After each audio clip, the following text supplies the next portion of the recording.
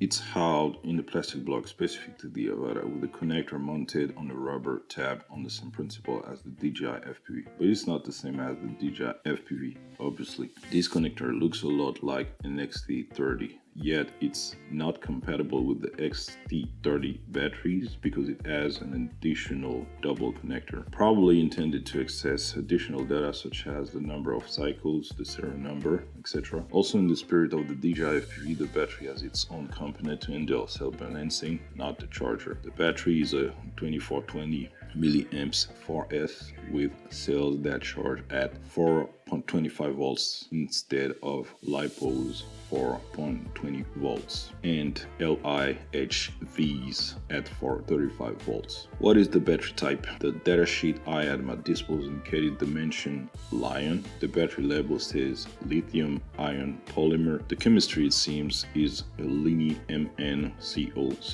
otherwise known as Li-NMC. Don't ask me more, I didn't pay enough attention in chemistry class. The battery is equipped with the 4 LEDs to note the state of the charge and a button that serves as a tester with one press, and on-off button for the Avata, short press then long press. As on the DJI FPV, the battery slides into the rack at the back until it's locked. You must then connect the connector by pushing it fully. It stays in place even when bumped. That said, it happened to me like on the DJI FPV not to push it enough. The error is sanctioned by a message on the screen when switched on. To remove the battery, simply disconnect the connector and pull it by its 2 orange tabs. Simple and effective, much more than the Velcro that wears out over time like on classic Cinewhoops. The charger. It's reduced to its bare minimum. It's a component that takes a USB-C power supply as input and the proprietary battery socket as output. There is no charger delivered. It's up to you to get one, preferably at least 30 watts to ensure fast charging. The advantage? You can charge the batteries with a USB main charger, power bank, etc. The charging time with a completely discharged battery is around 1 hour and a quarter, 30 watts. With a lower power supply, the charging time is much longer.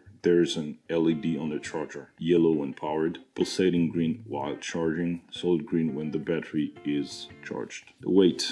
The Avata with its propeller but without battery weighs 251 grams. The battery weighs 162 grams, or a weight in flight order of 413 grams. This allows us to address the subject of regulations. First of all, note that it doesn't have CE marking with class indication.